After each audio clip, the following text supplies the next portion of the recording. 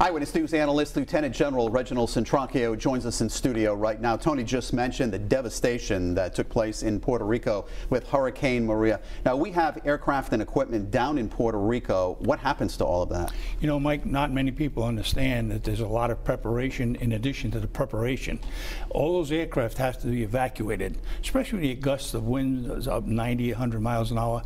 You don't have aircraft on the field because it'll tip them over, even though they're tied down. So they're evacuated to somewhere else where the wind and rain isn't going to be a cause to be concerned about.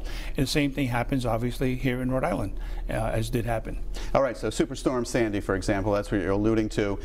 It was not a hurricane when it got here. It was a tropical storm, but all that equipment was aircraft was taken out of Quonset, right? Exactly. And when that happens, obviously, it goes inland somewhere, perhaps into Pennsylvania or some other inland base, just waiting to come back in the event that they need it or to be further deployed. So much of the aircraft and the material that we see after the fact comes back in.